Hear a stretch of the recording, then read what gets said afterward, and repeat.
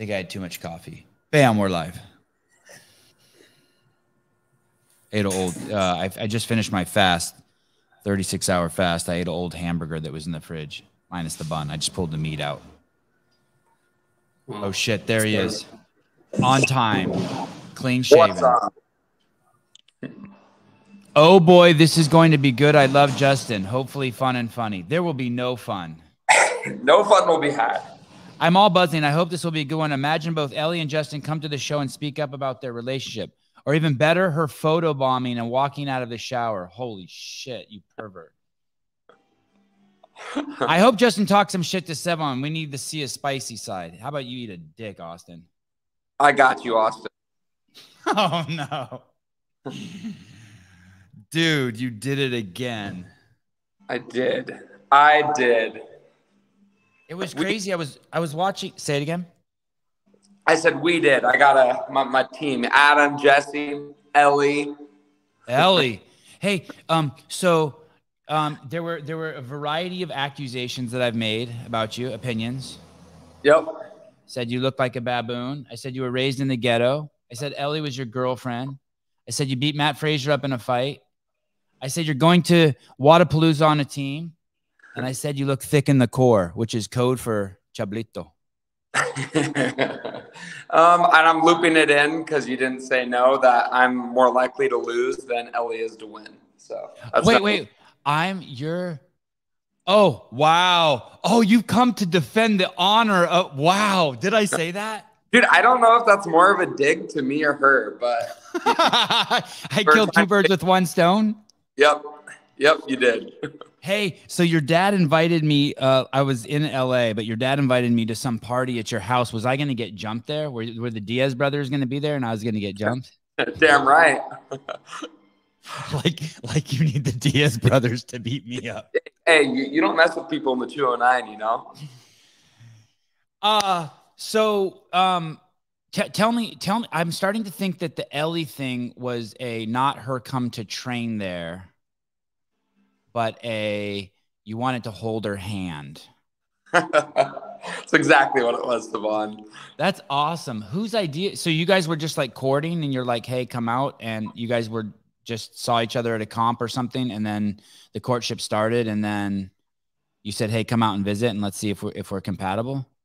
Honestly, not really. After last year's games, I really wanted to have a training partner and just kind of like kept eyes and ears open to kind of see if anybody was like kind of willing to, if I thought if anybody was like a good pick. But nothing to push. I mean, obviously I was able to win the games last year training by myself. So like I knew what we were doing was like working, but it's pretty rough to go through training by yourself. And I knew I couldn't train with a guy. So just kind of trying to like see what would happen. And then Ellie wanted to come out and train. Like I'd met her at last year's games super briefly at like Great Dane CrossFit, just kind of like said hi, bye, but never really thought a thing of it. I mean, she's from Australia. So I was like, didn't even think about she could possibly be a training partner. And Daniel told me that she was looking to maybe come to the States to get. Who's Daniel? Daniel Robbins. Okay. But yeah, just she was looking to come to the States, and after Wadapalooza, they started working together, Ellie and Daniel. And he's a coach. What's he do? What's that dude do? Agent. Okay. Yeah, and then just she wanted to like come train, and that's all it was. Like come train for a week, see if she can learn something, you know. And then she ended up really liking it and kind of try to figure out if she wanted to stay longer. And then a 1 week trip kind of turned into like 3 months. But you guys hold hands now. You guys are more than training partners, right? Yes, we are more than training partners. Wow. And do you guys have to have a talk? For sure. I mean, I think it was something that I was actively trying to prevent, you know, like you were for sure. Like you had your wall up. Don't look at her like an object of desire. Don't see her as a flower.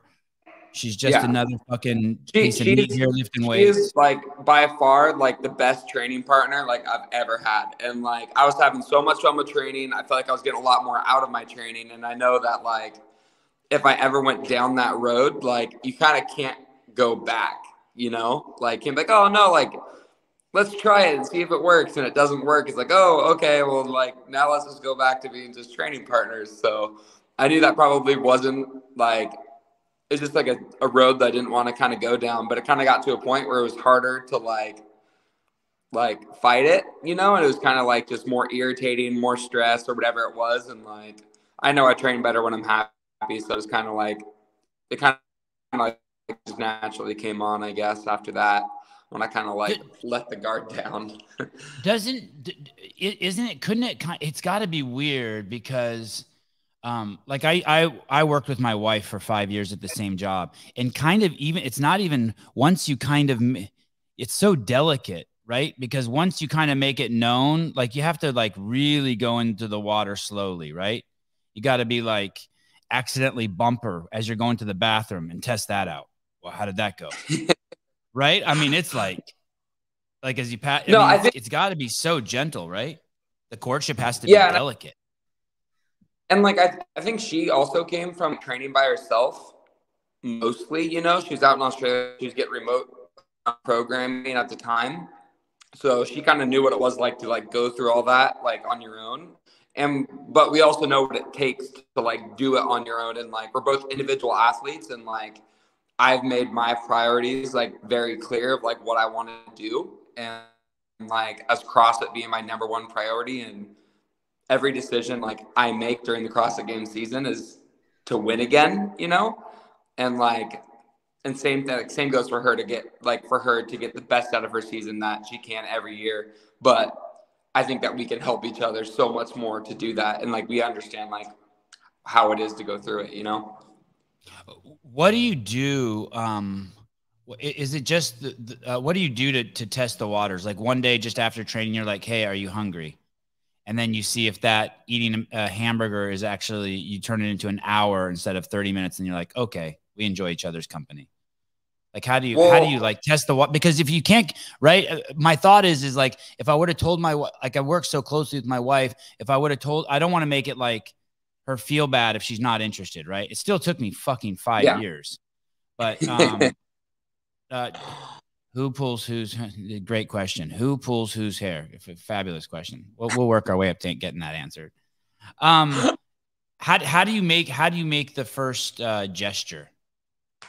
Well, I mean, I don't know about the first gesture or anything like that, but I lived in Vancouver with two of like my best friends, Son and Megan. Vancouver, Washington. Yes. Okay. Yeah, lived there with them, trying to save money, you know, like didn't want to get my own place or anything like that. And then Ellie came into town, and they have an awesome house, and they said like, oh yeah, she can stay here like while she's here for a week. And then it turned into 3 months, and they still let her stay. So like we spent 24/7 with each other because she didn't have a car, and then she was staying at the same place that I was, and we went to the gym all day together. So like we were around each other a lot. So like you kind of just like, we just felt super comfortable around each other, and then it kind of just like organically happened. I don't know if there was a first gesture or anything like that, but 3 months. Have you ever dated a girl who does CrossFit? No. I mean, yeah, I mean, I've had girlfriends try it in the past, but no. And do you like that connection? Yeah, I mean, it's something that I've always wanted, like, to kind of share. I didn't think that I would date someone that, like, I didn't have any desire to date someone that was trying to compete at the level that I was.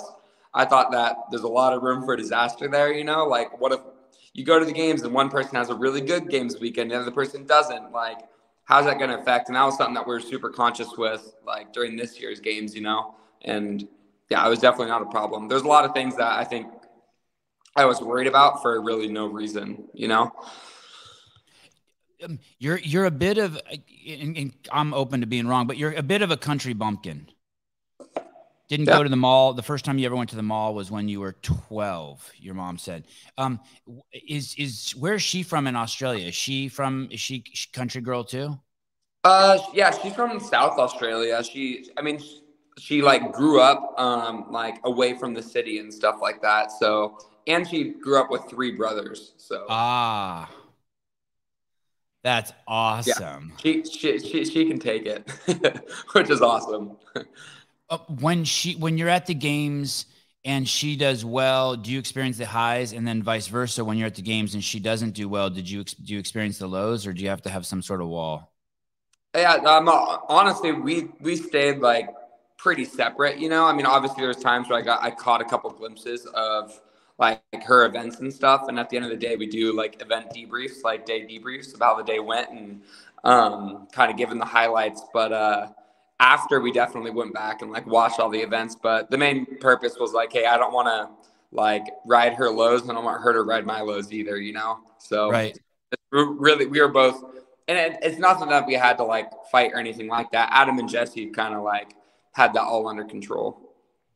She's a bit of a freak of nature. I mean, the sky's the limit for her, right? Yeah, dude, she has like there's no doubt in my mind she was going to go to the games and like win events. Really? Even out of Australia? I mean, fuck, dude, that semifinal was it's so hard. Dude, there was no doubt that she was capable of it, and I just don't think she like realizes that she's like that capable, you know? Like she was so timid on all the events during Torian, you know, that she was like scared of like, or she was scared of like not trusting her fitness, you know, because she's gotten so much fitter in the past 3 or 4 months. So I think it's going to the games and getting an event win for her is just like a huge confidence boost. Yeah, I mean, it's not anything that like is surprising to like me or Adam or Jesse or anything like that, because I mean, I'm relatively new, but I've done CrossFit for a long time, and like there are some workouts that we do where I just can't touch her, you know? I mean, obviously the one where she was doing the dumbbell snatches was nuts. Absolutely, yeah. Absolutely nuts. Everyone was like, you couldn't even like fathom what you're seeing. Say it again. It is insane, man. Her wall ball speed, like her like squat, like I think we did like, there was like a test of like, if you can do 60 jumping air squats with a barbell, so I guess it's not air squats, just like an empty barbell in 60 seconds, like that's like pretty insane, you know? Like you have a pretty good cycle rate, and she got 67. Yeah, it's crazy. Yeah. And she runs great too. She doesn't look like she's made to run, and she's an insane runner. She grew up running, like doing like long distance running with her dad and stuff. Like it's yeah, dude, she's a freak of nature. I think she just missed a lot of like the skill portion of CrossFit. Like she can do all the grunt work and push hard. So now it's just kind of like dialing it all in. I mean, last year, I know she hates talking about it, but like she, at the handstand event last year, she stood and stared at the handstand obstacle, like, and never made it over the first one, like at last year's games. And then coming into this year, she gets top 20 in the handstand walk event. Like that's a huge improvement, you know? Crazy. Like there's so many things like that where this year's games was like a huge improvement from last year, even though it didn't like show it as much as she wanted to on the leaderboard. Justin, let's say you're imaginary situation. You're working out, she's working out in the gym, and then you're done. You're doing it on separate training. You go sit down, you're drinking your protein, or you're checking your phone or something, or switching your shoes, and you see something that she's doing from the corner of your eye. Will you yell at her? Will you be like, "Hey, get the fuck up on the bar. What are you doing?" Or yeah, sure. Awesome. Yeah. God, I love it. So you do you guys do give each other energy in training. 100%. I think it's like a big push. And like a lot of things is that some of my strengths are her weaknesses, and then vice versa, you know? So like if I can like keep up with her in like certain workouts, like I know that I'm like finally at par, like with like some of my machine work or some of my barbell cycling, you know, because like she's on a next level on those things. And then, yeah, we play so many games in training. Like we like, before we do a workout, we guess our own time for the workout. And then whoever's farthest off, like has a punishment, you know? Oh, so, that's dope. And we're all super competitive. So it's not like you're going to be like, oh, I'm going to finish early, so I'm just going to slow down at the end. Like that just doesn't happen, you know? So it's like, she's always like, yeah, like I pick the workout, like, yeah, I'll finish it in like 8:22. Like that's my guess. And then she picks 12 minutes, and then she finishes it in 7:45. Like she's just like, she gets punished for doing good. Yeah, pretty much. She's learning. It helps her kind of like figure out like what she's actually capable of, think about the workouts, but it's definitely a fun game. Who's the guy? There was a picture and there's a guy that I don't recognize and it says team. Is that Daniel Robbins? Probably. It's you and Adam and her, the four of you there. And okay, Jesse. Who's that guy? That's Jesse. So we brought him onto the team it was right after the 2020 games because my strict press sucked. And he owns a gym called Squamish Barbell in Squamish, Canada, which is like an hour north of Vancouver, Canada. And yeah, he's been on the team ever since then. We do 3 2-hour sessions a week. He FaceTimes in with me the whole time and is there like 24/7 for like all those events. And he's just like been a huge, crucial part of the team. And ever since then, he's just like him and Adam are kind of like the lead like people. And it's like, it's been next level kind of having him on the team. Ellie's actually, she has to leave the States by the 1st. And so she's going to Canada because she has to go anywhere but the States because her visa is expiring. So she's going to go up to Canada with him for a while until she's applying for a 3-year visa. So hopefully that gets approved in like a month or so. Does that freak you out a little bit that she's going to go up there and something's going to happen? She can't come back? No, I mean, I feel like the state, like there's so many people here. Like, I think she's going to get back in, no problem. I think maybe it gets delayed a little bit, but I think it won't be a problem. She's super worried about it. The champ class act right here, $10 to support the continuation of the mullet. Jeremy, are you did you show up different this year to the games? Did you show up bigger and thicker? Yeah, I mean, I definitely think so. I mean, I think like my upper body like pressing and stuff is something that I've like struggled with in the past, and that's something that we've definitely put a lot of work into. And I think, yeah, I was definitely a little bit bigger than last year. I definitely have made a big jump from 2020 to 2021, and then still like a good size one, I think, from last year to this year. Like with, is it a weight difference or body composition difference? A little bit of both. I think I was heavier this year than I was last year. Not like super significantly, but like a couple pounds. When we had talked about how Hiller did that natty or not on you, right? Yeah. And I guess I didn't think about it at the time, but it was inevitable that I feel like now the reason why he did that was to test the waters. I should actually ask him to see how the community would react, right? And he'd do a safe one first. When he did the one on Tia, did you have an opinion on that? Did you hear about that? He basically accused Tia. He said that I don't know if accused Tia, but he said that he thinks Tia's on drugs. Does that piss you off a little bit that he did that? Yeah, I mean, I think if anybody knows anything, like, yeah, for sure, come forward if you know. But like making accusations towards like something that you don't know for a fact, you know, I think it's definitely pretty hard, especially with like a lot of girls in CrossFit. I think they get it a little bit harder than guys, you know, because like I'm by no means like a physical specimen, you know, like you walk into a Globo gym and there's 10 guys that are like look more fit than me, you know, but yeah, like girls in CrossFit, that's not the case, you know. And I think a lot of people can't wrap their heads around what like hard work does to like anybody who wants to put the effort in. So like right. about some of the girls, I think it's a little tough position.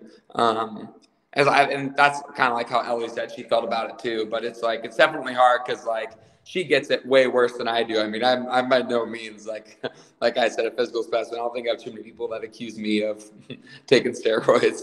It is. It frustrates me too. Here's the reason why. She makes a living doing that. Mm-hmm. She makes a living doing it, right? And since there is no proof, since you don't see a needle dangling out of her, since you don't see, I mean, he's going off of speculation on her muscle growth. It's hard for me to, it just seems too much, too heavy. Like I need to see real proof. I need to be like, hey, I did drugs with her before I accuse her publicly. Yeah. And I watched that video too. And like, I wrestled for a long time, you know, and like I worked really, really hard, but like my nutrition was garbage. I just wasn't eating and pushing myself to the limits just so I could stay light, you know?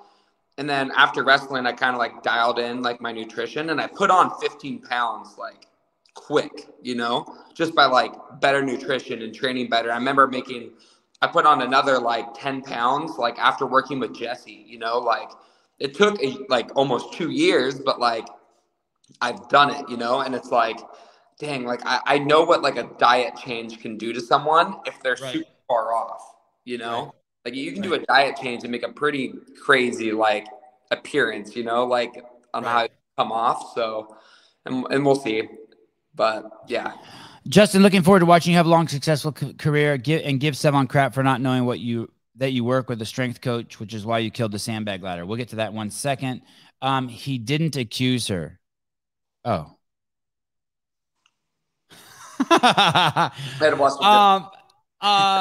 So after you did your lifts on the sandbag were crazy consistent, at least from the layman's eye that I have. Like, obvious that you had a protocol of what to do and you followed it every time and you killed it. Like every lift looked exactly the same, right?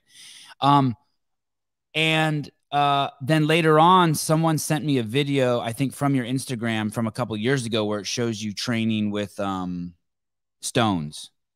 Mm-hmm. How are you so proficient in the bag? I'm guessing you did train. You had trained that? No. Oh, hey, sorry. Michael, eat a dick. Here we go.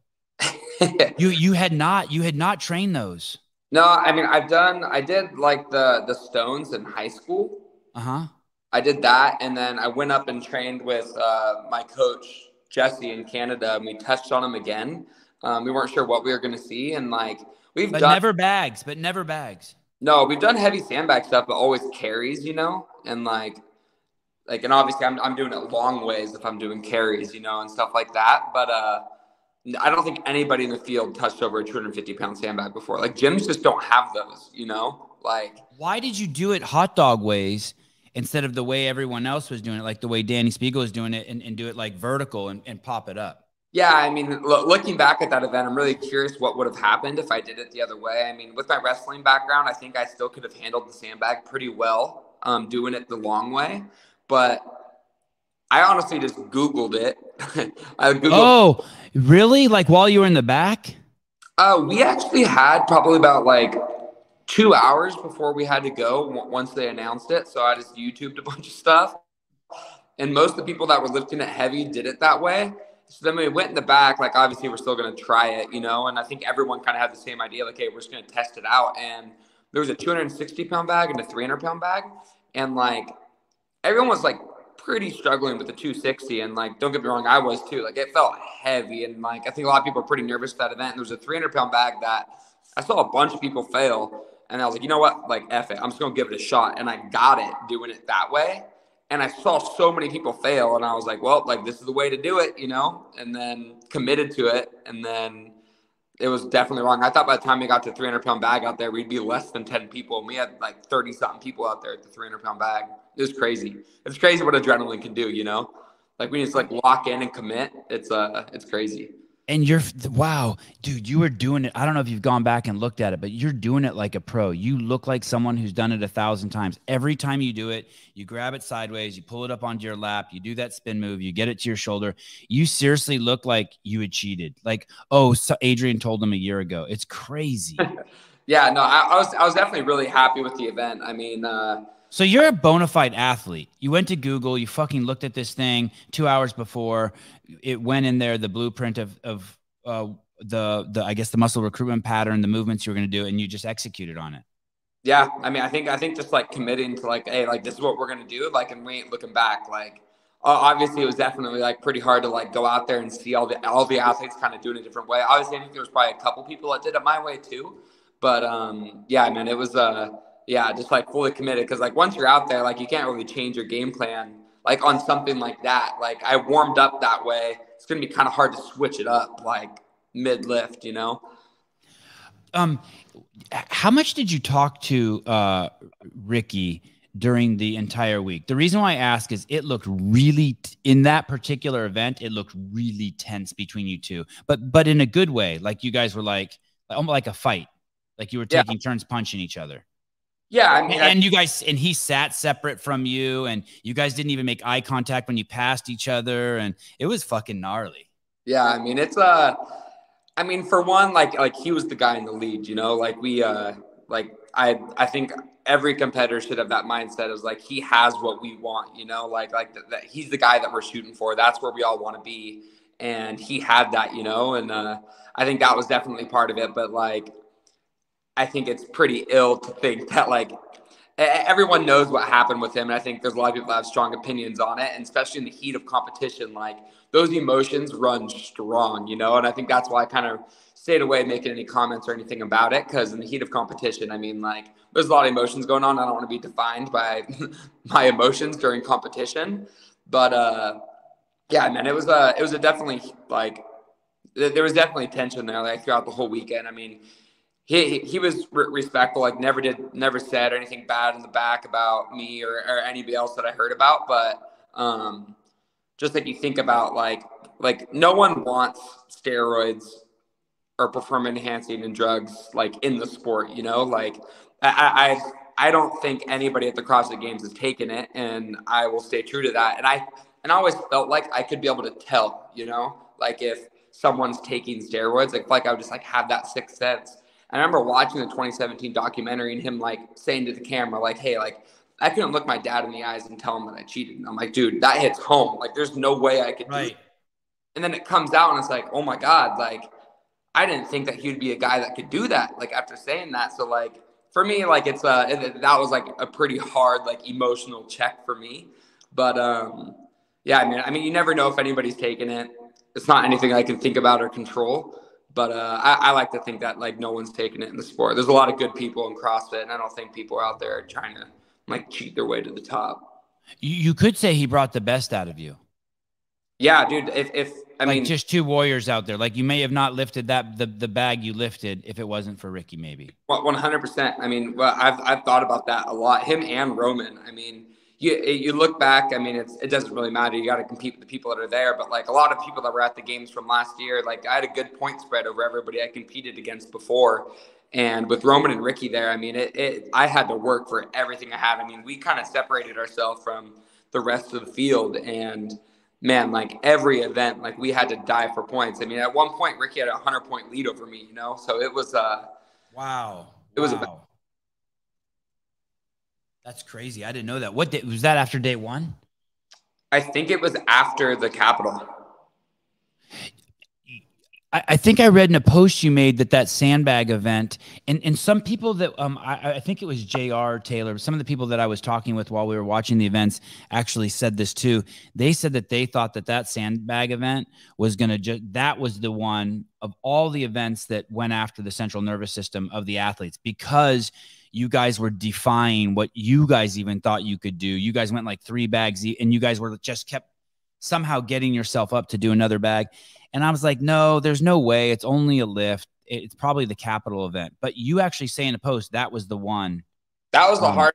That was, I say, like, it's the most expensive event, like, I think I've ever done. Yeah, explain that to me. What happens? Dude, I don't even, like, I can't explain it. I mean, we've done so many different, like, we've done Fran, you know, we've done Echo on Fran. And we know, like, going into that event, like, we know we're going to be pretty messed up after. But, like, we know that feeling. You know, like we know what it feels like to sell your soul on the Echo bike or max out a heavy, like clean and jerk or snatch or do something like that. I don't think any of us have had the experience of lifting a sandbag. It's an awkward lift. There's you're kind of pulled out of position at times, and there's an insane amount of time under tension, you know. In the last 3 or 4 bags, I mean, I think you can tell for everybody. I mean, it was all max effort lifts. And like you said, we're all kind of surprising ourselves. And I think it was, at least for me, I was kind of in shock because I was like, my body's never felt this before, you know? So like, I was like, I'm scared to wake up tomorrow, you know? Like, I don't know what it's going to feel like. But I mean, to my surprise, like I woke up feeling great, like the next day, like comparatively, you know, compared to how I felt after the event to how I woke up the next day, I was like, oh shoot, like, okay, like I'm good. Get given, obviously, after the weekend. I mean, you feel a lot of aches and pains. My back took a while to kind of recuperate from the sandbag. Those are and that I think you summed it up with those two statements: time under tension. Yeah. And there's a video that Andrew just put out that's pretty cool that shows that. He shows a video, I think it's side by side of you, maybe it's you or it's Ricky, I can't remember, but also Cole Sager, like for 30 seconds warring with bags and then being out of position. You're right. Yeah. Everyone's completely out of position. The bag's off your midline. It's a fucking train wreck. Yeah, for sure. It was definitely like, it was really awesome event, like by Boz too. And I think a lot of people were like kind of bummed that it wasn't a heavy barbell, you know, like when it was announced. And then I think it turned into like one of like the most iconic events from this year's games, like from a fan perspective, for sure. I had a lot of people say that this year's games was a lot, like it was really fun to watch. What do you have an opinion about the programming? I mean, my opinion on programming in general is like my goal is to be immune to programming, you know, like, yeah, dude. Hey, dude, I'd rather be compared to that than a freaking monkey. It was a healthy monkey. It's a big baboon. Oh, be quiet. My ears are all freaking, you said like cocked back, freaking looking primal. I'm like, oh, Lord. But yeah. Anyways, as long as your mom and dad aren't mad at me. Oh, I mean, you might have to talk to them. You know, I mean, you're definitely uninvited from the party. Tell me this: what going back to Ellie? What do your parents think about you being in this relationship while you're competing? Did they have an opinion on it? They definitely did. You know, I think it was something that like. I was honestly nervous to like tell them, like, obviously my parents are like so supportive of me, but they also like help push me, you know, and like, they obviously want like what's best for me. And I've sacrificed like a lot to be in the position that I am, especially like at my age. Obviously there's so many people that are doing it younger than I was, you know, like you have all these young guns coming in at 17. It's insane.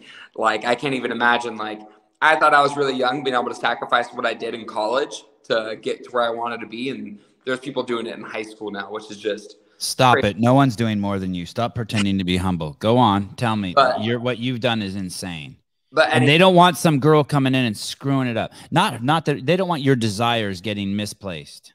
For sure. And I think I think if you look at it on paper, it looks like it's something that was very rushed. I mean, like we met in April, like for most part. And then we decided that we were going to try to make this work in July. You know, so like there was not a lot of like time there, but I think we spent so much time with each other, learned a whole lot like about each other. And like, we were both like, I was really nervous going into this year's games. I mean, every year we make a lot of changes and stuff. And she was a big factor coming into this year. And I think for us, like we're always trying to push the limit, try to find something new, try to get better. And like my headspace going to this year's games, like I was enjoying training the 3 weeks going into the games. Whereas last year, like I was questioning, like, my only like driving factor was I was going to have a month off after the games. I was like, dude, after the games, I get a month off. I don't have to go through this anymore. Like, please let this be over, you know? And this year, man, I was having so much more fun. If games got pushed back a month, I'd be like, hell yeah, like, let's go. Like I was having a lot more fun. I just started kind of questioning like, frick, like is last year, like what I felt like, that's just what it takes to win. Like, I was scared that since I didn't have that feeling, like I was not going to, you know, I was like having fun, enjoying. I was like PRing stuff and like weeks before the games where I was just like, what is happening? You know, like I was really nervous because last year, like I was at an all-time low before the game. So it was something that I was super nervous about, not sure what I was going in. And just that kind of question, like, hey, did I make the wrong call? Did I let it distract me? Like, and it was something that Do you verbalize that? So do you verbalize that or do you have to keep that all in? Like, who would you tell that to even? Like, you can't tell it to her, right? No, I talked to her about it too. I mean, before we even... You're like, this sucks. I'm fucking having fun before the games. I'm fucked. Yeah, no, like I was really scared. I really thought like that's what it took to win. And I've always said like I train better like when I'm happy, when I'm having fun. And then it was just weird for that to like actually happen, you know? And I was like, like this is different, you know? I mean, obviously I'm not saying I'd never had fun before in training, but but I get it. I get it. So, Yeah, man, it was definitely really a weird feeling going into this year, and really enjoyed it a lot more. I think it's kind of different to say though, like if you kind of look at last year's just the games compared to this year's games, I enjoyed last year's games more than I enjoyed this year's games. You know, I think last year I was just like, holy shit, I am in contention to win. Like, this is insane. Like, after each workout, like, my point spread's like gaining, or I put on the leader's jersey for the first time, or all this stuff. And I'm like, just happy to be there. Obviously, I went into last year wanting to win, but like, still, like, I was just like, oh my God, like, this is happening. Whereas this year, the first 7 or 8 events, I was not where I wanted to be. I was in the same position as I was last year, but I wasn't in the front where I expected, where I wanted, and what I worked all year to be in. And I was just very unhappy on that Wednesday, Thursday, Friday, you know? So, yeah, it was, and then like when I actually won this year, it was like, did it, you know, like box checked, you know, like that's what I worked to be. Whereas last year I was like, oh my gosh, that freaking happened. Like, it was just, yeah, it was a little bit different feeling. Do you get any comfort knowing that Roman and Ricky are like 6 months away from fucking being put in an old folks home, and you're only 23, you're 24. How old are you? You're 23? 23. Yeah. Yeah. You get any comfort knowing that like psychological comfort? No, not at all. I mean, I think I look at like Matt, you know, and he was, I think, in his prime still. I mean, at 30 years old, I think that's how old he was when he retired. I think he was the fittest he's ever been. So, like, and then also on the flip side, you look at people like Mal that are 18 and insanely fit. I mean, I think she still has so far to go, but like, you have a girl that's 18 and like Matt that's 30. Like, there's proof that like you can be at the top of your game at any point, or from the time you're 18 through you're 30. Like, you can get better every single year. So for me, it's not like, once you're at the CrossFit Games, it's an even playing field. Like, I don't really think about age or anything like that. I mean, we all qualified, we all earned our spot, and it's just kind of like a battle from there. I want to talk about Tia and her retirement and how many times she's won. I think that, I mean, it's crazy that you won the CrossFit Games twice, right?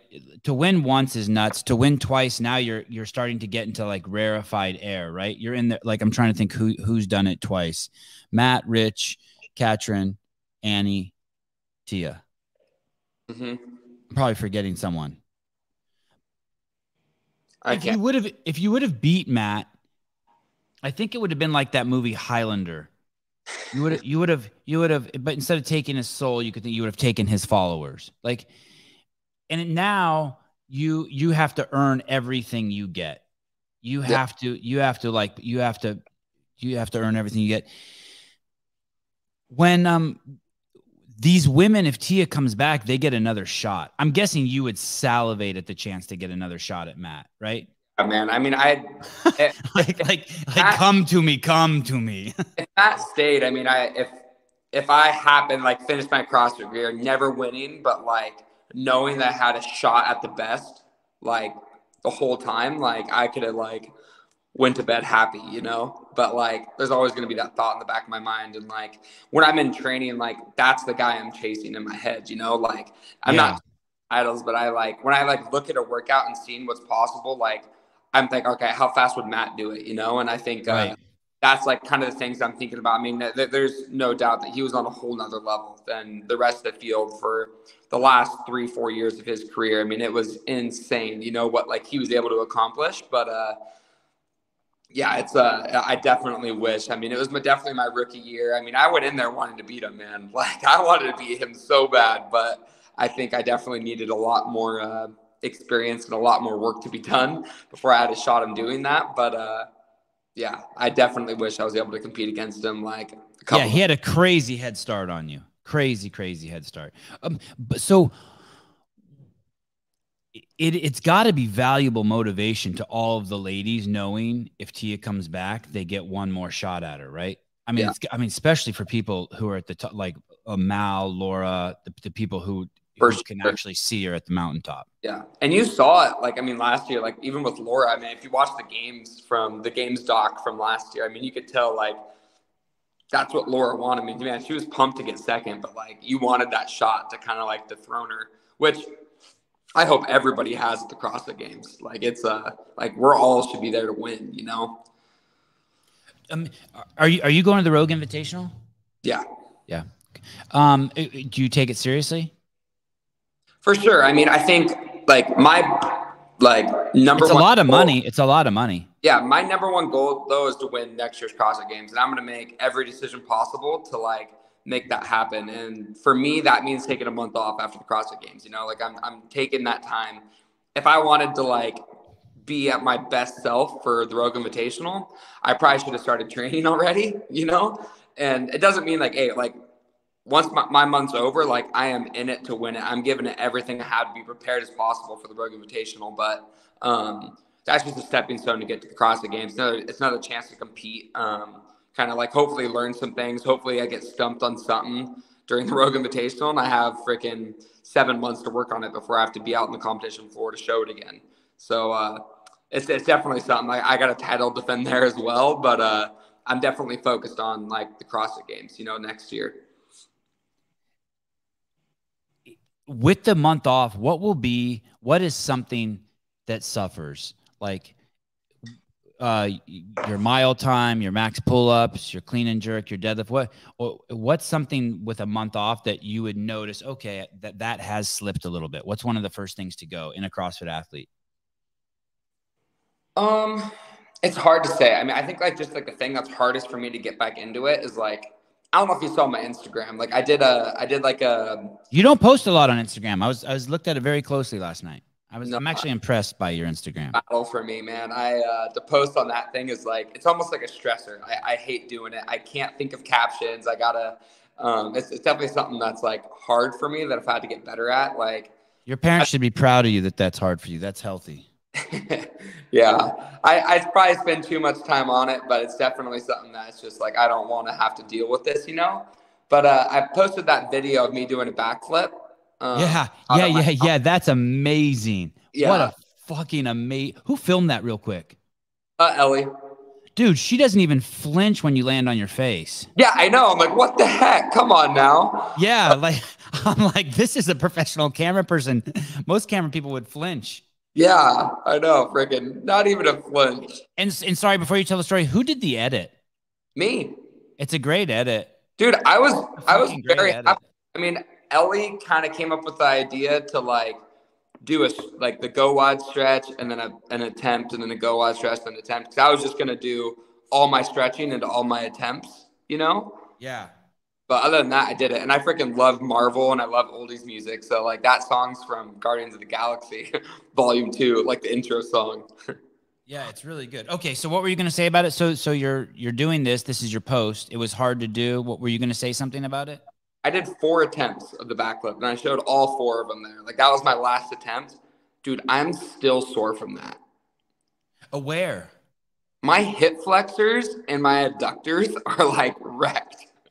From landing or from the explosiveness, just being explosive? Just the explosiveness. And like we had a big barbecue yesterday and like we had a slip and slide that was like 200 feet long. So like we're sprinting, trying to like land on it, dude. And I'm like, my hip flexors and everything are like destroyed from that. And like if I was in training, like even just daily, like my body would be fine, you know, just put like every little thing that I do that requires like some sort of fitness, my body just like is wrecked. And then like you just keep training and then that it comes back. But like that's the hardest thing is to kind of get the volume back in and be able to like bounce back from each training session. Because when I first start back, I mean, I can't even come close to the volume I did going into the games. And like I'll do 1 or 2 workouts and that whole week I'm feeling it. So to kind of like get my body back like used to like training. I mean, I think every CrossFitter knows that you miss a week of the gym and go back, like you're sore from that first workout, no matter what it is. I mean, at least that's what I think. Because if not, then there's a lot of people fitter than me. When you fail that, is there any party that's doesn't want to show that? Hey, I'm the fittest man alive. I shouldn't show myself fail. No, I mean, I think I failed a lot of things, but I think if I post next year of me failing again, I think that's more of like the dig, you know, like I didn't try to work on it and get better at it. You know, I'm totally fine with people seeing that I'm bad at something, but you probably won't see it twice. It's I think it is the healthiest thing people can do for themselves and their popularity, to just lean into their failures. Just fucking lean right into it. Yeah. Yeah, like I try to pride myself on being like not necessarily athletic, but like I want to be like good at everything. You know, like I don't want to go somewhere and see someone do something and then I'd be like, I can't do that. No, the thing that like has irritated me like recently, like people have the pen and they like can like turn it. Oh yeah. Yeah. Right? Insane. I can't do that. Like I've been trying to practice it and I'll get it like once every 10 tries, but like it's just. I bet you Vellner can do it. Oh gosh, I bet you he can too. You know, and just like little things like that where like I see people doing it, I'm like, I want to be able to do that. You know, like sitting there the backflip, whatever it is. You know. Is your team going back through the CrossFit Journal looking for hints for future tests? Vincent Ramos. Not now. I mean, we'll do that a long time in the future. You know, I mean, it's just call JR. JR predicted everything. Call JR Howell. He predicted everything. Yeah. I mean, I think it was definitely really cool to see what Boz did, and I think looking back at CrossFit, I think it's gonna be pretty hard to make predictions going forward because it's a different person programming. I mean, what are you gonna learn from Dave's programming to learn more about Boz? At least that's my opinion on it. But yeah. Do you have Boz's phone number? I don't know. You should befriend him and complicate the relationship. I've honestly had a relationship with Boz since 2017. I did the California regional. I competed there, and then after the competition, I like wanted so badly to have like the banners that they like lean over like the edge of the competition floor, because like California regional 2017 is my first year ever qualifying for regionals. So like I was sitting there and I got a hold of Boz and I was like, hey man, like I'd love to have like one of those like banners. Do you think I can get one?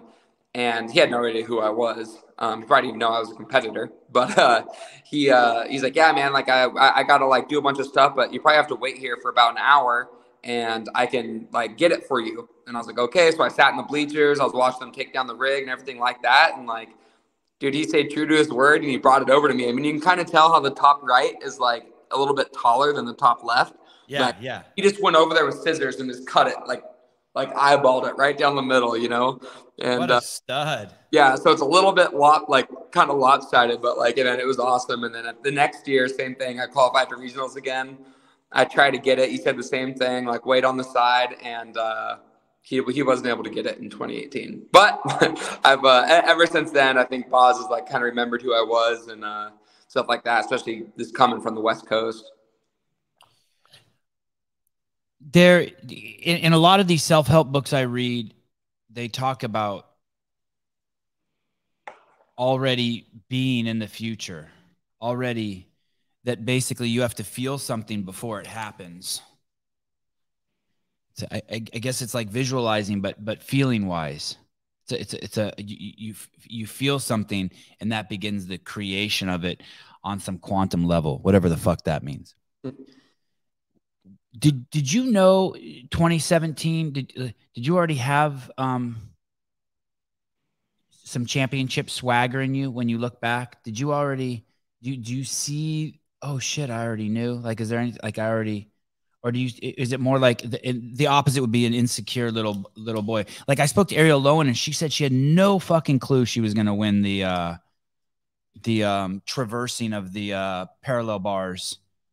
Whatever the other movement was, I forget what it was. What was it? Was it a clean? It was a squat cleans. Squat cleans. Yeah. She said she had no idea she was going to win that. No fucking clue. And there she is in between Tia and Laura Horvat, and fucking she put it to him. But did you have an inkling that you knew one day, holy fuck, I feel the seeds of a champion in me? Definitely not. I mean, wow. I think in wrestling and in football, like I was never like that, like top dog, you know? I mean, I was good at what I did and I put in a lot of work, but like there's always people that are just like naturally better than me, you know? And I just kind of like was like, well, like that's how it is. I'm still going to like work my ass off and try to be the best I could possibly be. But like my first year in wrestling, I probably wrestled 50 to 100 matches. Let's just say, like, I have no idea. And I won in tournaments total, like everything. Okay. My first year of wrestling. And I probably won, I won one match, you know? Holy shit. That's it. I mean, I was young. I was in 5th grade, but like I only won one match and I cried after every match that I lost. Like, but it taught me so much. And then like, what did your dad, God, you should ask your dad. I need to ask your dad how that made him feel. That's got to be fucking hard to watch your son go 1-49 and cry every time. Yeah. I mean, I like looking back on it, it's nothing that I appreciate at the time. But like what my parents like did for me is like second to none. But like, anyways, I mean, did they make you keep going?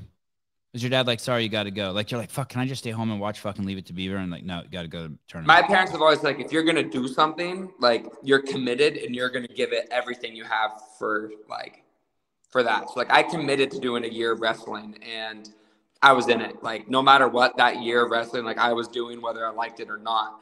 But it was my choice to come back and do it again the next year. You know, like if I was like, nope, I'm done. It's not like losing at tennis either. It's another kid mashing your face. It sucks. I can't explain it to anybody, like unless you've done wrestling or experienced it. That's in high school. No one's beating you then, though. You were much better then. Look how yoked you are. I don't know about yoked, but yeah, I mean, I think wrestling is definitely very different. I mean, I did sports growing up, did soccer, did football, and never had that feeling of wanting to like cry after losing like a game or anything like that. But like wrestling, like it just happened, you know? I mean, you're at high school tournaments and kids are still doing it. I was able to control myself a lot more once I got into high school. But like to see that jump I made from 5th grade and in 7th grade, I was able to qualify for the state championship. And I didn't do well, but like going from winning one match to like going to the state tournament is something that's pretty big. And in 8th grade, I did a lot better, you know, and then getting into high school and finishing high school. I mean, I qualified for the state tournament twice, which is really big in California. It's kind of hard to explain if you haven't wrestled in California or know, but I had opportunities to wrestle in college and just decided not to, but there was always guys that were so much better than me. I mean, it was just, I worked so hard at it, but like kind of was never there. And the same thing was in CrossFit, you know. I think kind of like the weirdest thing is like I ended up going to the Filthy 150. I'm obviously like skipping over a lot of stuff and qualified for my first CrossFit Games, winning the event, and then going to my first CrossFit Games that year and getting third. And your parents went to Ireland with you? Yeah, and my sisters, my whole family. Your family's crazy. Dude, we literally were just like, you know what? Like, so Adam's like, we're going to do an event every month until we qualify for the CrossFit Games. That was the goal that year. And Ireland was week 1. Fucking nuts, dude. Like, we're just going to go for it, you know, every week. Hey, that's expensive too. How the fuck do you afford that? Are you like, oh, fuck, my credit cards are going to be fucked? Dude, I tell you this time and time again, like my family is amazing. And like at the time, even then, I didn't really appreciate like what they've done for me. Like they never like made me go get a job or anything like that. I mean, I helped around the house. I would work like for some friends' parents for the weekend and got paid for that. But like, other than that, I never did anything, but I always gave it 100% when I was doing sports, you know, like they rewarded you. They knew that. Yeah. They rewarded you for your efforts. I wasn't slacking off, you know, and right. But they always supported me in what I wanted to do. And even then, I mean, I was just like, yeah, no, I want to do one like every month, going in and try to do what I can. And they're just like, heck yeah, like, let's go. And like, never thought about it once, you know, and like now being able to like make some money and kind of learn like what money is like, the value of money and like how expensive it is to do trips like that. It's insane how they were able to support me through that. And like, I definitely would not have been here if they weren't able to have that support for me, because I would have been that kid that went to college, had to go and support myself and go out to get a job and then school. And I probably with my training, like I wouldn't have been able to really train or anything like that. But like they let me be able to like keep pursuing my dream, even though I had no idea. And like I said, what I was getting at is like, I always worked hard, you know? And then I started working with Adam, and I was still this person that went to Wadapalooza. I competed in the elite division, but got 18th. And then 6 months later, I won my sanctional. And then 6 months after that, I'm got third at the CrossFit Games. And like, to me, like nothing's changed. Like, it's not like, okay, like now I'm going to start working even harder, you know, like, it's just like, kept working for it. And all of a sudden it was just here. I'm like, wait, what happened? Like in my head, I think about the person that got third at the CrossFit Games, and like, that was so far away from what I pictured of myself, you know? And so I did not know like that's what I was like capable of. But like, I think after last year's like winning it, like now I am able to like look at that a lot differently. When you did that backflip, and you post that video, does anyone reach out to you? Your mom, your dad, Adam? Who's your agent? It's O'Keefe. It's O'Keefe is too, but like Daniel, he's the guy that I talk to 24/7. Okay. Does anyone reach out to you and be like, dude, no. Yeah. You need a spotter. Did anyone reach out to you and be like, hey, don't do that again unless you have a spotter? Yeah, I had a lot of people telling me I'm an idiot. That people tell me like I need to throw my hands when I do. You're not an idiot. Anyone who said that to you is an idiot. But did anyone? I'm just saying, like, these are people who are invested in you, and they might want to protect their product. I know it sounds superficial, but I don't mean it that way.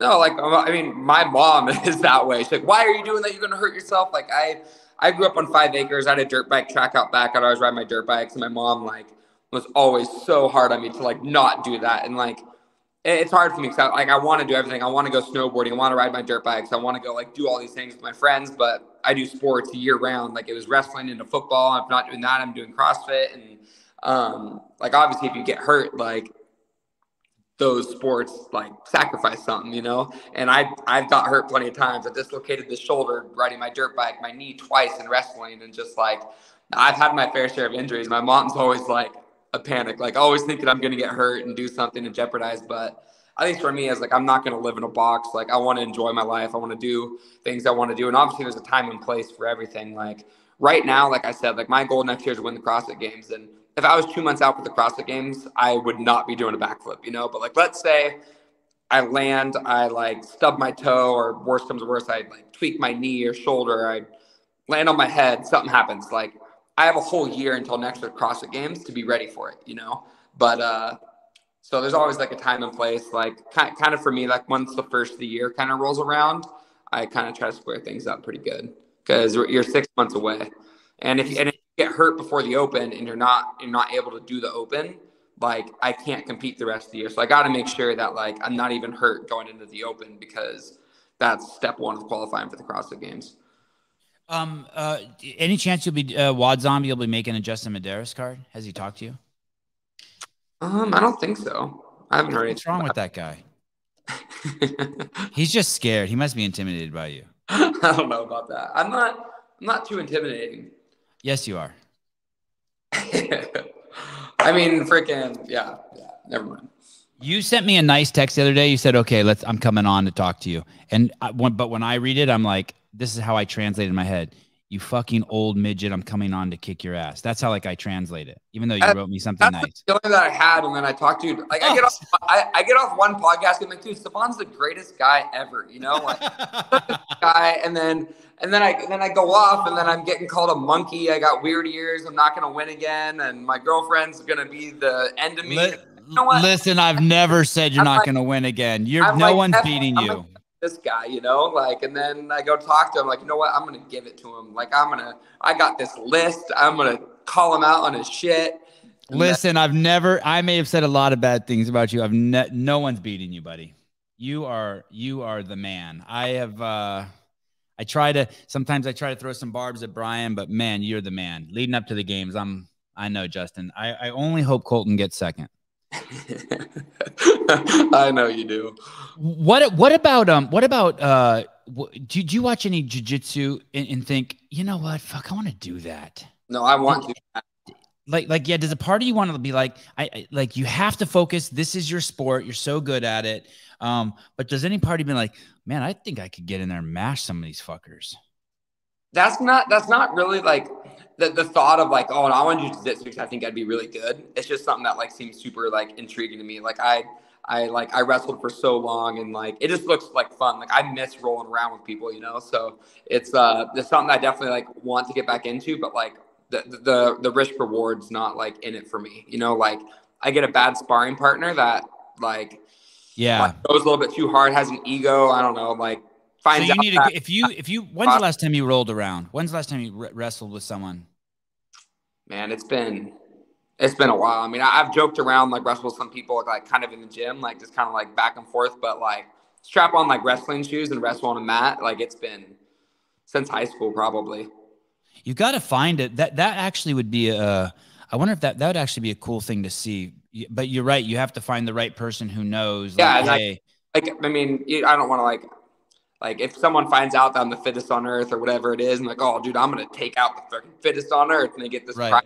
go too hard and end up tweaking a knee or something like that. I think that's the part that scares me. Like, I know I can like I've wrestled for a long time. I'm pretty comfortable with it. Like, I know I'm going to be like fine, but it's hard to like put like my health into someone else's hands, you know?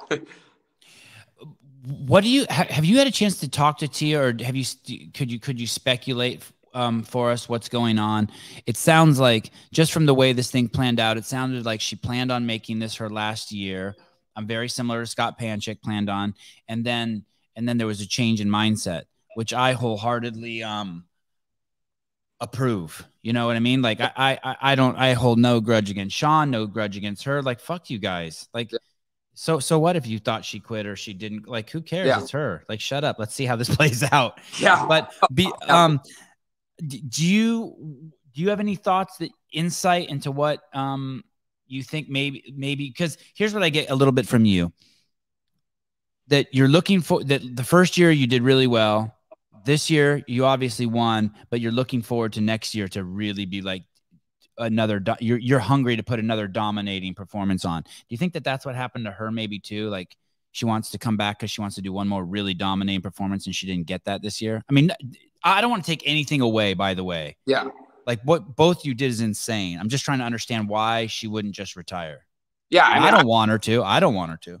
Yeah, no, me neither. And I hope she doesn't. I mean, I think if you're the best and you are the best, like, you should keep going, you know, but obviously if you're in that position, like, you want to walk away on top, you know? So it's kind of like a hard balance to find, you know, like, you want to, like, everyone else like wants to compete against the best, but like, how you find out they're not the best is they get beat. But if you're at the top, like, you don't want to be, like, you want to leave when you're at the top, you know? So like, it's definitely a battle and stuff, but like, I haven't talked to her at all about any of that. But like, for me, like, seeing her family in the front row all week, I was like, oh, like, I feel like this is like prepared for her to kind of like go. And then we're sitting on the podium and she kind of walked away to the edge, and I'm like, this is it, you know, like, we're going to get retirement speech. And she didn't. And I think, I don't know what changed, what it was, but I think, I feel like it's kind of hard to walk away when you know that you're like fitter and better and capable of like doing more. And I think that's just kind of like where she's at. And I think something could have even changed, like, going into this year's games, like, kind of like it did for me. Like, maybe last year she wasn't enjoying it like a lot, you know, and something changed this year where she's enjoying training again. She's having fun. She's like, well, if I retired, like, I'd probably still be doing kind of the same thing. So like, why would I retire? You know, like, it's what I love and like want to keep doing it. So I think that's what it is. I think she really enjoys CrossFit and like loves to compete and loves the people, loves the community, and kind of like all aspects of it. And it's something that she gets to enjoy. Like, I mean, her husband is her coach, you know, like, I think they both have that same passion for it, and they're going to keep doing what they're doing, whether she's competing on the competition floor or not. So we'll see. I think there's still definitely a shot that she might walk away, but that's her call. And I hope she comes back for sure. When's the last time you've been out to Vermont? And I apologize for the loaded question, the leading question. Last time I went to Vermont? Yeah, when's the last time you trained with Matt? And when I mean with Matt, I don't mean like with him specifically, but I mean just with him around. Is it that couple years ago? Last time I went to Vermont was after the Rogue Invitational last year, but I didn't train when I went. It was during my week off. I went in and mostly just kind of wanted to like talk to him about fitness, kind of hang out. I might have did like 20-minute EMOM or something like that with Mal, because she was out there at the time, just kind of going out to have fun. We went to like a Pats game and all that stuff. But anyways, I think that was the last time. Maybe like a month after that, I saw them in Salt Lake City, and still kind of the same thing. I was just kind of like getting back into training from the Rogue Invitational. I just finished school and all that stuff. But yeah, that was kind of like the last time. I mean, the last serious I went there for a training purpose was before last year's games. You train with this guy, Adam Knifer. Mm-hmm. in some podunk town on the West Coast of the United States. He's been to the games 10 times, still can't fucking, no one knows who he is. Why not go train with Matt, put on a free extra 200,000 Instagram followers because you train over there, get in a high profile camp.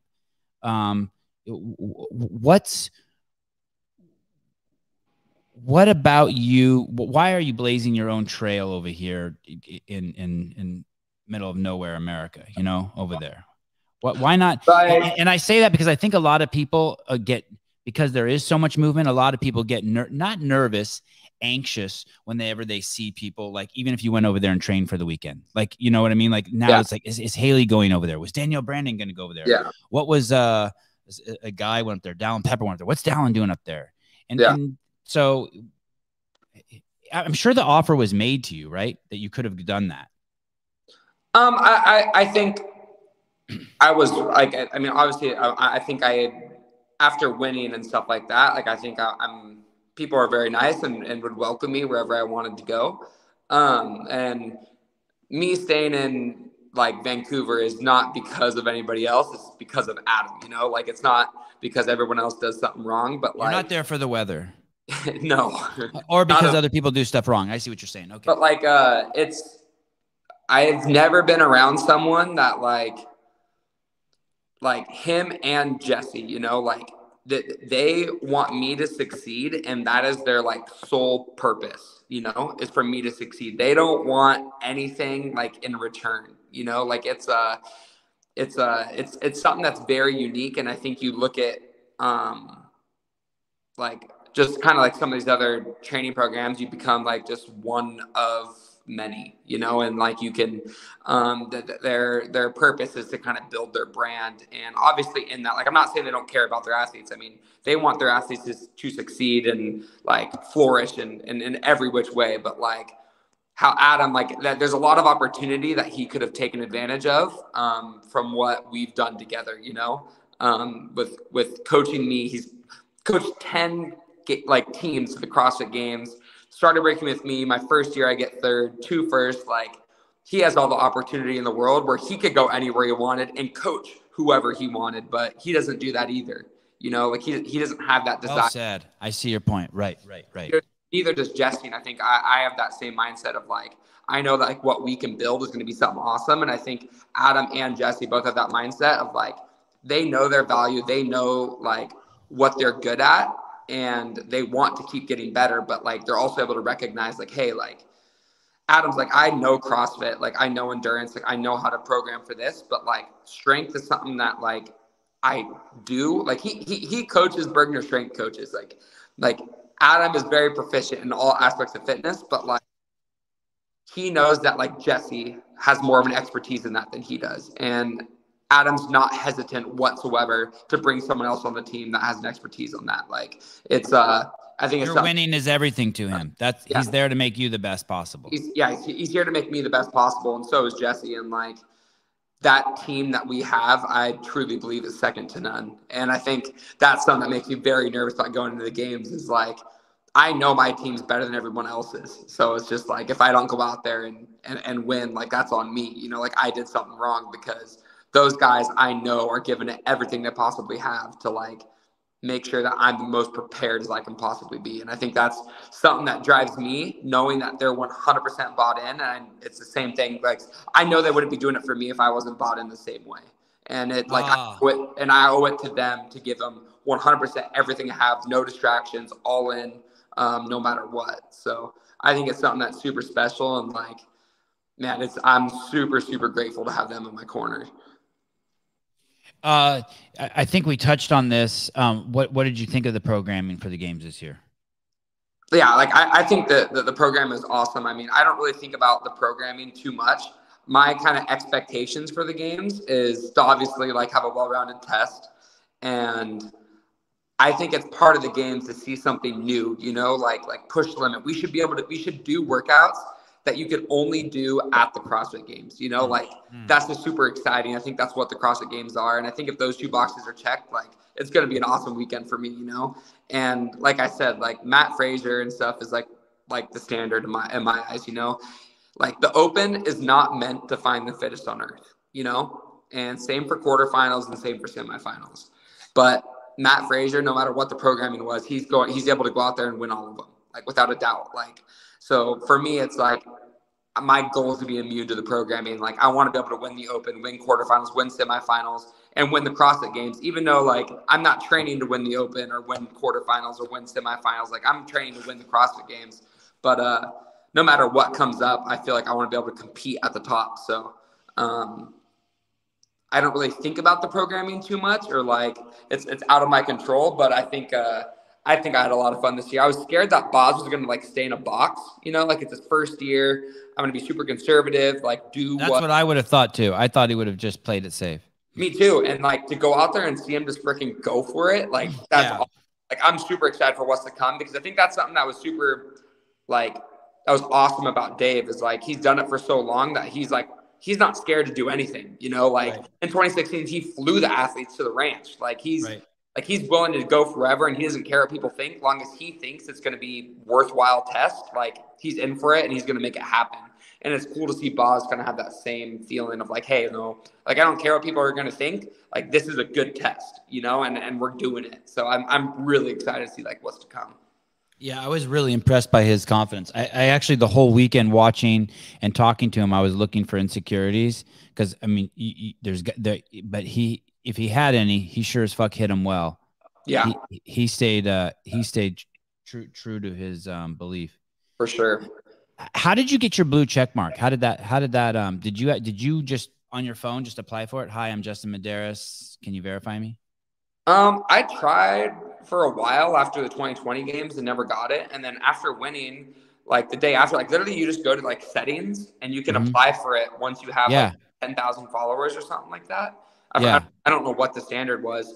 And I went on one day and it like the way you like apply for it was a little bit different. And like you just like you put in your name, like what, like I was an athlete, and then it gives you like references, like is there anybody that like we can reference to like verify who you are? And I just won, so like I was everywhere. So I kind of like put the CrossFit Games, and I put like a couple other people that I knew I was going to be on, and the blue check mark came like within like an hour. It was weird.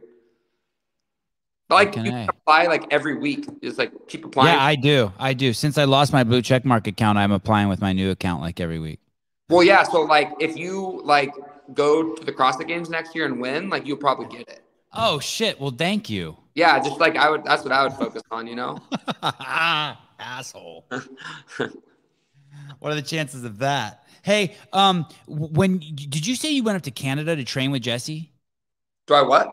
You went up to Canada to train with Jesse? Yeah. And when you see these, I'm curious, what's it like going to Canada? And I ask in this regard, that guy, do you know who Novak Djokovic is? Yeah. That's the tennis player. Mm-hmm. Yeah. The name sounds familiar. Yeah. He's tied with, there's three guys who are the three best tennis players in the world. And this guy looks like he's going to eventually surpass the other two, because he's still playing and he's the youngest. And they didn't let him play. So he could have come to the United States and played in the US Open this year, and they wouldn't let him because he's not vaccinated. And they wouldn't let him play in Australia because he's not vaccinated. If they move the CrossFit Games out of the country, would you get vaccinated to go do it? I definitely would. I'm not going to let something that small, I think, like take away from the opportunities that I want to have. I think it's my problem with it is like, I probably would have took like the vaccination if like, or I mean, I did, but like you like, you gotta. Did you need it to go to Canada? Yeah, I think so. Okay. Yeah. But I think it's just like, it's just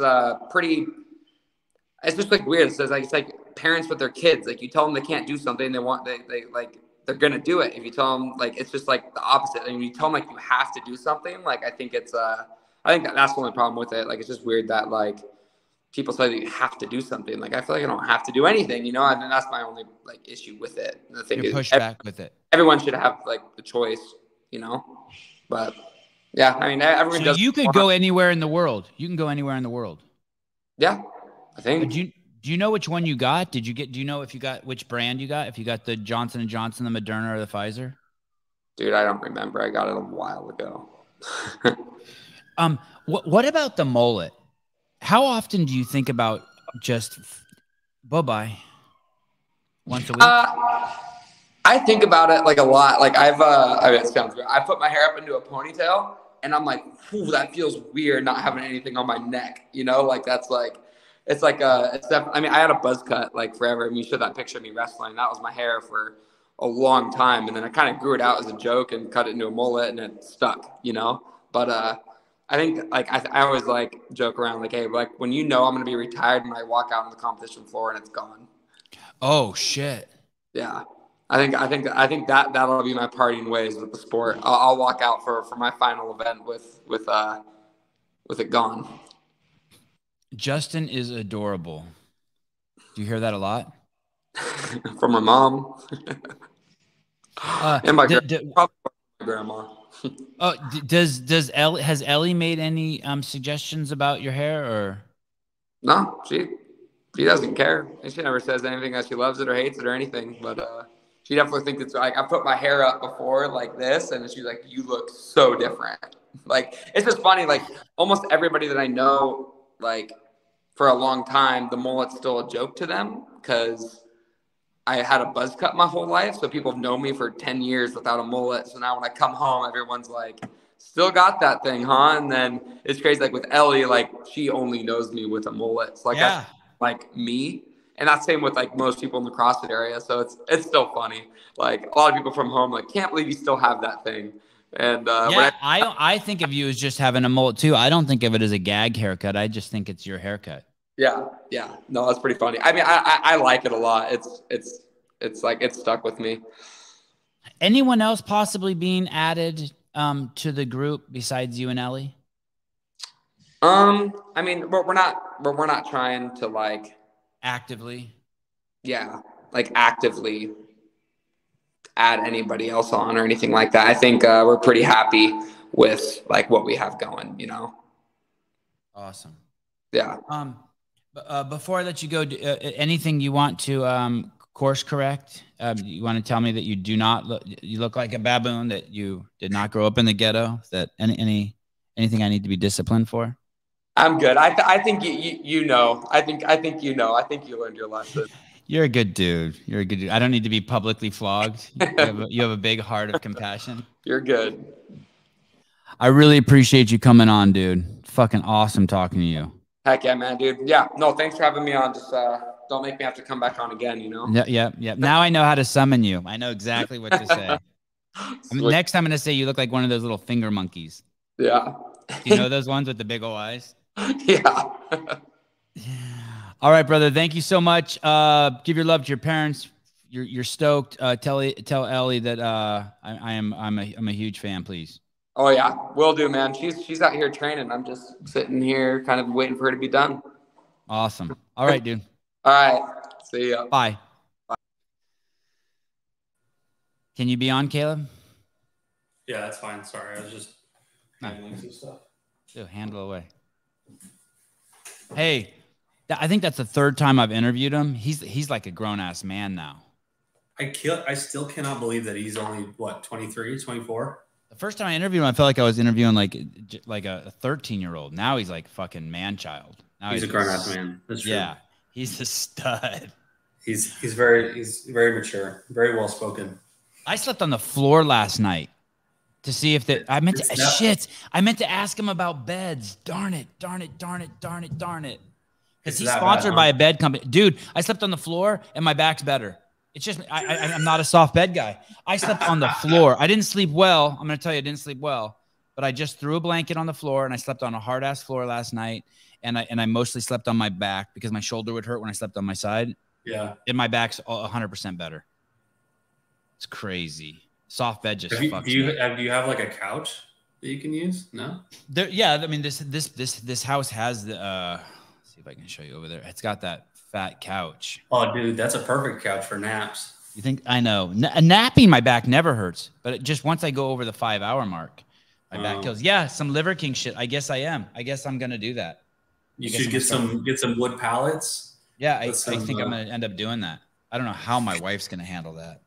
On a podcast.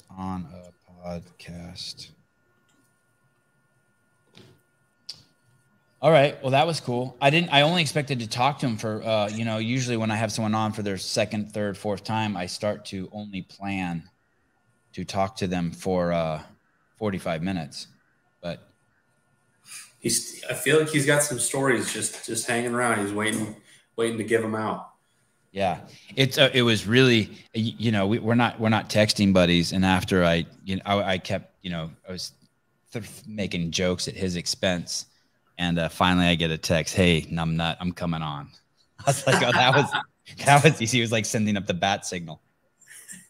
I really wish I could have gone to his party at his parents' house. I think it was I was on the 27th. I would have loved that. I'd like to get to know his mom and dad. They seem like dope people. His whole family seems awesome. Crazy. It'll be fun to see how this relationships are a lot of work. It'll be interesting to see how they rock it. People have, when I've made these comments about their relationship, people have been like, well, Shane and Shane and Tia did it, and Annie and Frederick did it, and who else? Sam and Fraser did it. But she's a super high level athlete. He's in. Yeah, that's usually like everybody else. It's got one's in and one's out. It's kind of easier that way, I feel like. But I was not surprised when he said that they didn't talk to each other the entire time. You mean during the games? Yeah. Yeah. That would be so stressful. What a weird feeling too, that he was concerned he might not do well because he went into the games feeling great. And he wasn't used to that. That's some fucking eye-opening shit, right? Last year he won the games and he went into it the 3 weeks before fucking hating it. This year he went in loving it. Still got the same outcome. I remember Josh Bridges said that he would not stop training until like 2 days prior to the games, or like a day prior. Like he said he was going up basically until the day of, because if he felt too good or something, he didn't feel like he was going to perform well enough.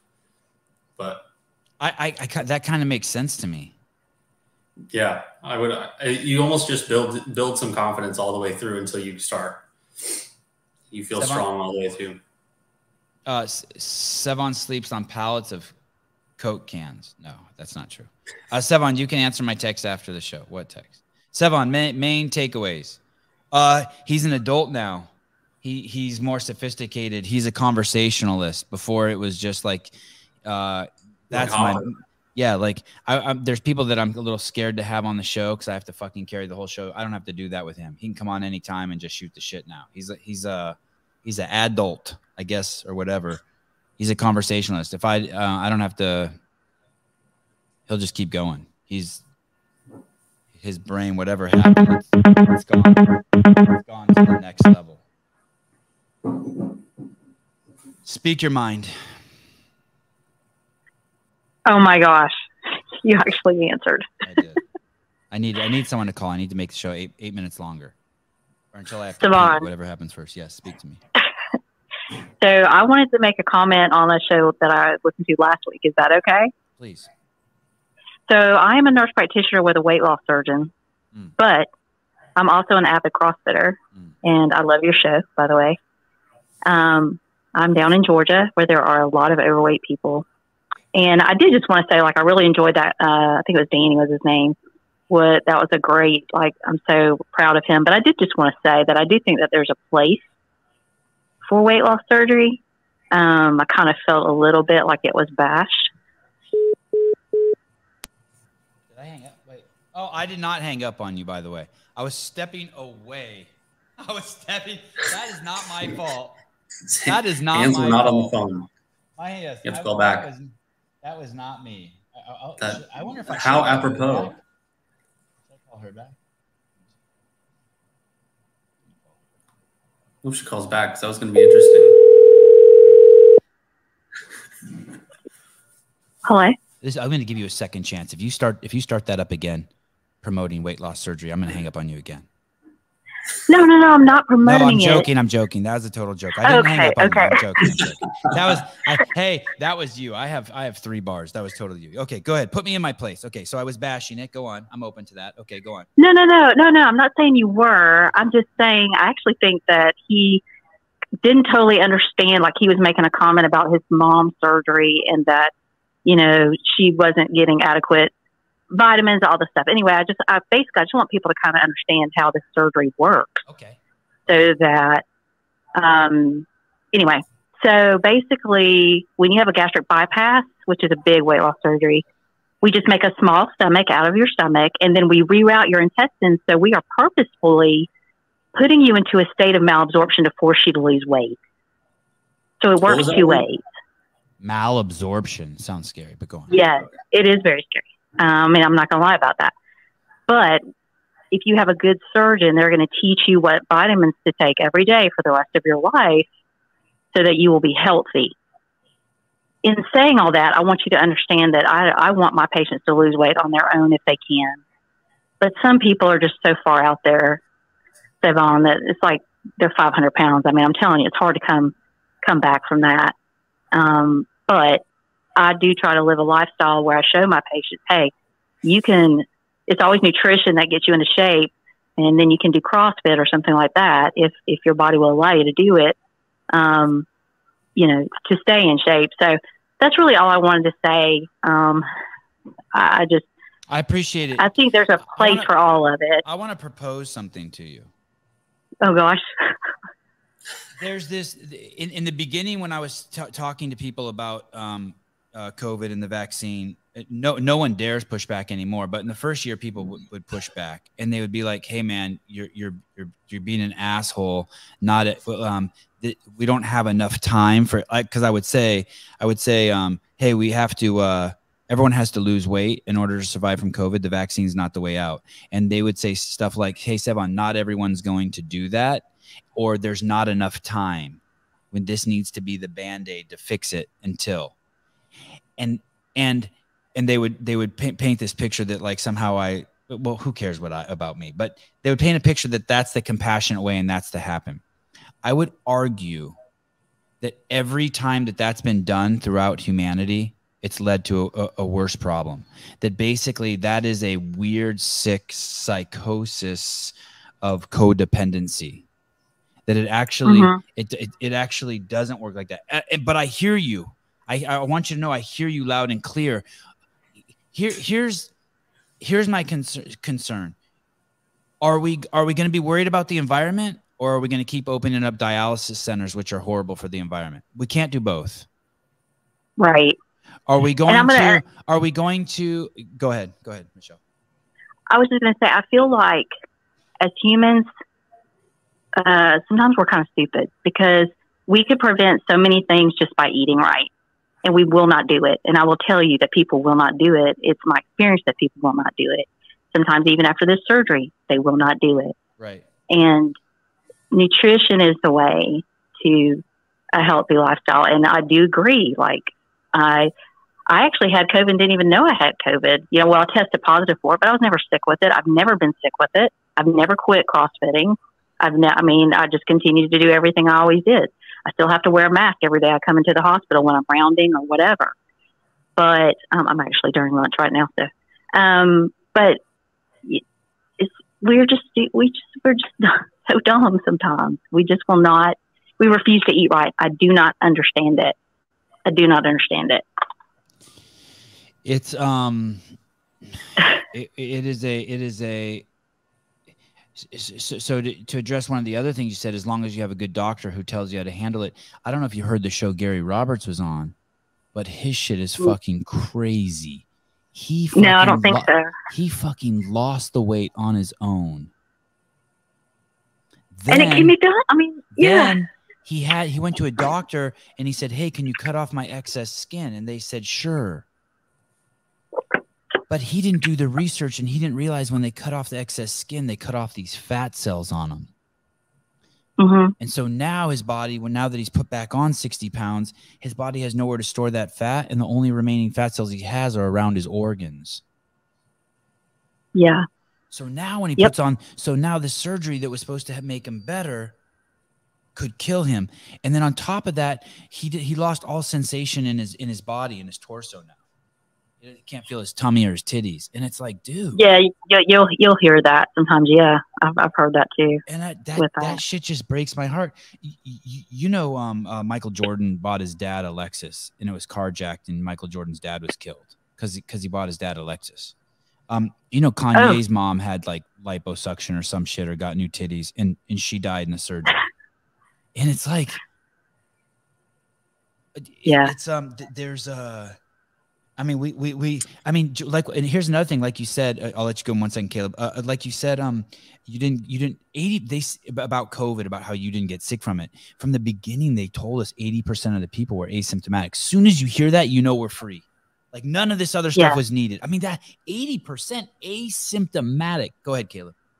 Do you think it's the fault of the doctor or the surgeon for not knowing or not providing the correct information, or do you think it's the fault of the patient for not doing the proper research or looking for the right surgeon in general? Yes. Blaming never stops. So yes, the answer to that is yes. I think it's a responsibility of both, because if you have a good surgeon and an intelligent staff, you know, you should tell your patient what the potential risks are. Now, you know, they sign an informed consent, and that informed consent should list every risk.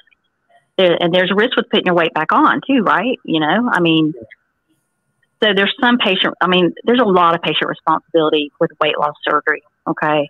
A lot.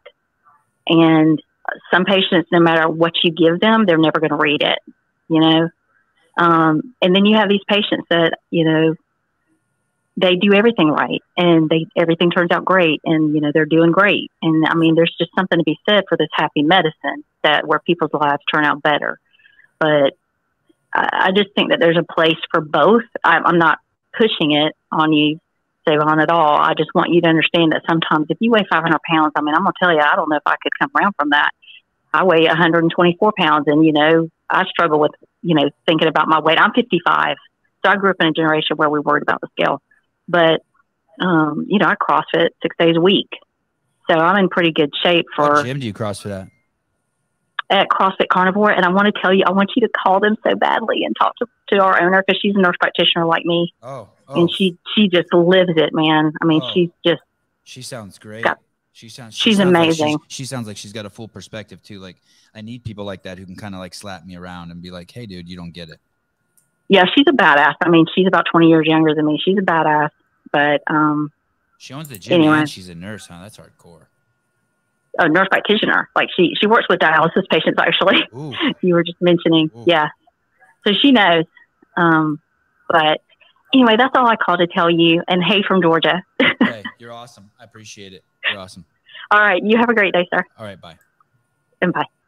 Oh, the power of a voice. What an amazing voice that lady had, huh? She just like subdued me. That southern voice is always so sweet. She subdued me. Justin Woys. Yep, I'm down 180 pounds, but the real change didn't happen until I adjusted my mindset on food. It's a war, man. Here's the thing. It's almost like it should say it. It's like cigarette smoking, right? Like I'll like yesterday I was walking around on the beach and I was like, man, I sure could go for a chew right now. And it never goes away. And it should almost say on the side of the Coke can, if you drink this every day, eventually you will have so much loose skin that you'll never be able to lose it. I mean, it's like that. You know, if you eat McDonald's, if you eat here more than if you eat more than 6,000 calories here a day, eventually your body will be destroyed. And no matter what discipline you have, you'll be haunted by wanting to eat here your whole life because our food's so fucking good. I mean, it's like they sold $1 billion for a reason. That's always the weird part for me when people are like, I hate smoking, like they used to be smokers. I'm like, what? Are you kidding me? Or like a fucking hamburger at Jack in the Box, ketchup, mustard, and pickle, cheeseburger, double patty. Oh, that sweetbread. Oh, please. Oh. No wonder he sold $1 billion. My dad used to work at Jack in the Box, and so we would always drive by, and he's like, he just loves Jack in the Box. Oh. Hey, one of the only times, I shouldn't say one of the only times. One of the handful of times I shit my pants was I ate a something from Jack in the Box, and I was living in my car at the time, and I was sleeping in the back. Was it tacos or something? No, it was like it was something, not a breakfast Jack. It was some hamburger that had the name Jack in it. It was like, oh yeah. And And I went to bed and I woke up like at 5 and I'm like, oh shit, I got to take a shit. And I fucking drove to a McDonald's, ironically. And I fucking jumped out of the car to run inside and it just splattered into my pants. Oh, and in the parking lot right there, I just lowered my pants and underwear and just left them and stepped out and drove away. I was probably 25. Oh my God. Oh, sourdough jack. Yes, I think that was it. Yes. That's so bad. All right. Well, great show. Justin Medeiros, the king. Medeiros.